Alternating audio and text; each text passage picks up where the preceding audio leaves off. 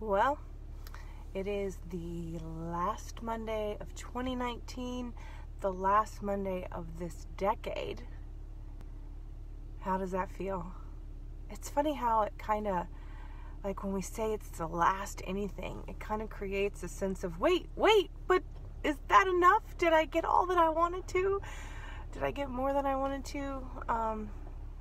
As I think about letting go of the Mondays of this last year and just the last decade altogether, every little mile marker as we move closer to the pivot point, the moment when we cross over the line, I do feel that energy building around me, kind of this anticipation of what's to come and even an eagerness to see what's on the other side of this timeline, this mile marker, if you will, on this timeline. And my heart is really open and excited about everything that's coming.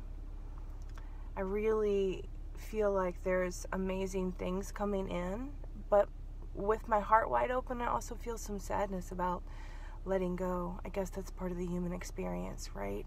To let go of all that was in this last decade, and yet to know that it's forever saved in the memory banks, in the records of my soul, and that I can let go with grace and ease as I move into this new season. Just wanted to take a moment to reflect on this potent moment right here at the end of 2019. I really want to show up in a new way and to new people as I move into this next decade. And I truly believe that everything that I've experienced in the years leading up to now, in the moments, in the experiences leading up to now, they've all prepared me to be here right now, to be present. They've prepared me to be present more than they have prepared me to do anything. It's not so much about needing to do anything, but the capacity to just sit with everything that is, with the way the world is, with the way that I am, with the interlocking of what those two things really are in one. Me, the world, is all the same. And I'm excited. I feel excited.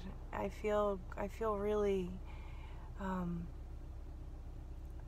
joyful. I feel joyful to be right here in this little pocket of time. And the sun is out today, and I am grateful. After a really rainy, thunderstormy day all day yesterday, the clouds just dropped bucket loads of raindrops, and I couldn't help but think we were getting one last big bath before we finished out the decade. And here comes the sun.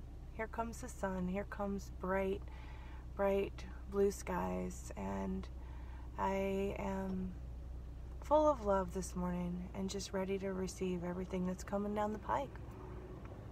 Right.